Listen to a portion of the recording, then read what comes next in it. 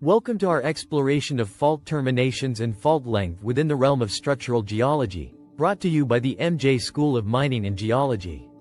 In this presentation, we'll delve into the fascinating world of geological faults, understanding their terminations, lengths, and the implications they hold for our planet.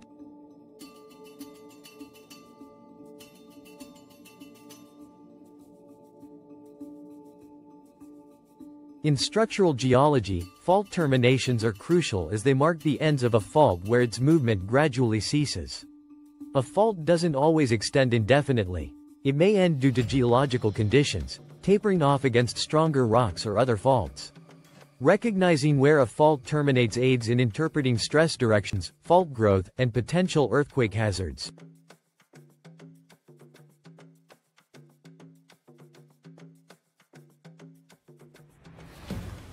Fault terminations can vary significantly.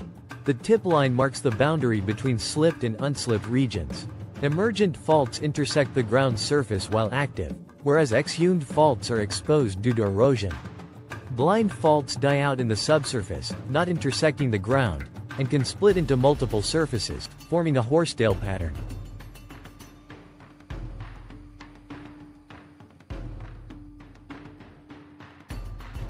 Emergent faults are those that intersect the ground surface while active, creating a topographic step. In contrast, exhumed faults are inactive, exposed by erosion.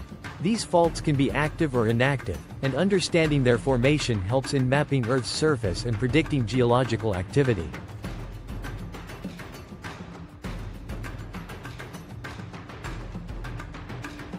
Blind faults are hidden beneath the Earth's surface, making them difficult to detect. Despite their invisibility, they can still move and cause earthquakes, posing significant risks without clear warning signs.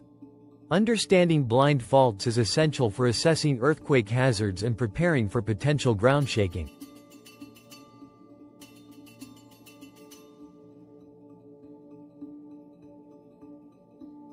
Faults can terminate against various structures, such as younger faults, intrusions, or unconformities. These terminations can influence the geological landscape, affecting how faults interact and evolve.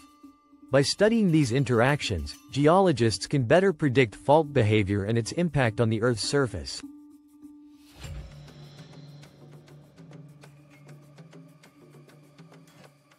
Cross-sectional sketches provide insight into different types of fault terminations.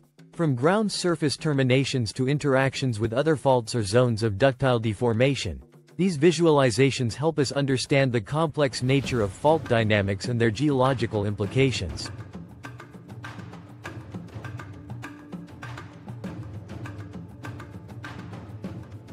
Fault length is the total distance a fault extends from one end to the other.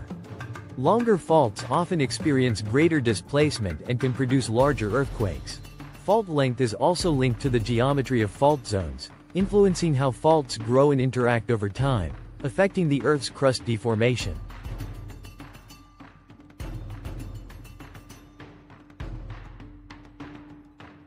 Fault length plays a significant role in earthquake dynamics. Movement along a fault can vary due to changes in length and depth, affecting how seismic activity propagates.